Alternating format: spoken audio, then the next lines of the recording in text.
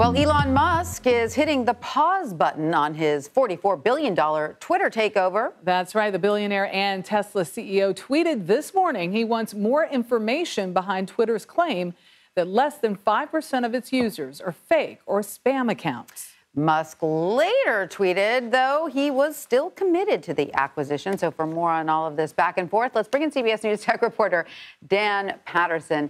Hey, Dan, great to see you. I'm beginning to think that Elon Musk just likes to have people talk about him all the time. Like, is that what's behind all of this?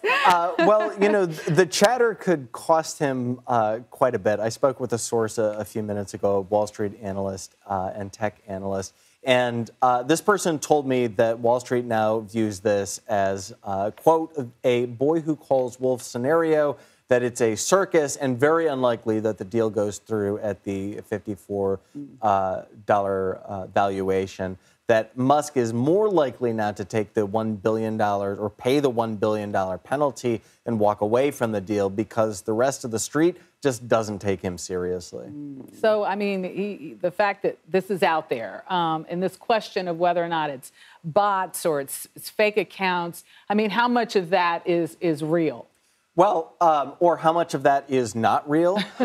So, look, it's one thing for him to say, you know, they're bot accounts and this is causing me to rethink my acquisition. But, I mean, let's look at the facts. And the facts are that you can go back years. The New York Times in 2018 published a story about a company called Devumi. This company made it very easy for celebrities to buy fake followers.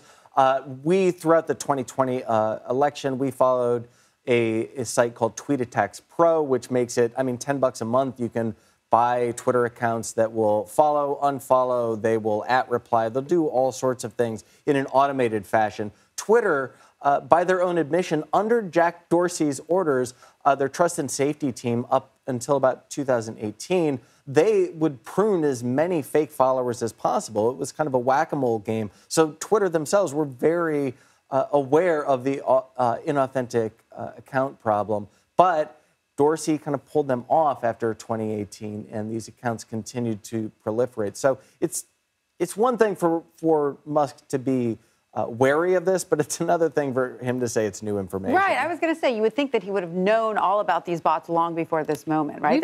We've been talking about these bots since 2016 and the election, because it was, a lot of folks say it was crucial in the numbers. Yeah, right. In fact, in 2020, former President Donald Trump used account or allegedly used software called Power 10.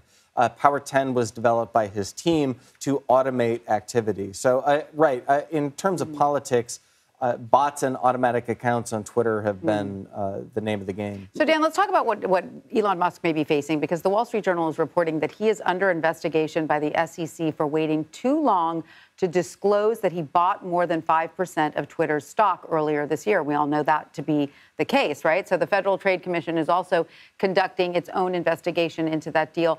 Tell us why this is so important, and could it impact the potential deal, the potential, ownership? Yeah, so by the SEC's own rules, you have to disclose if you purchase more than 5% of a company. If you'll recall, Elon Musk started purchasing Twitter in late January. He didn't disclose until early April. At that point, he had about 9% of Twitter. So he just flouted the rules, something he does pretty often.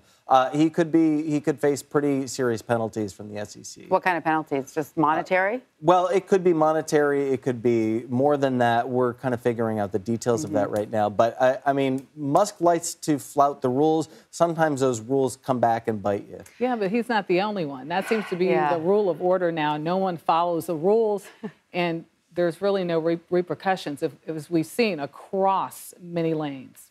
Yeah, well, more on that. Hold that thought. Dan Patterson, thank you so much.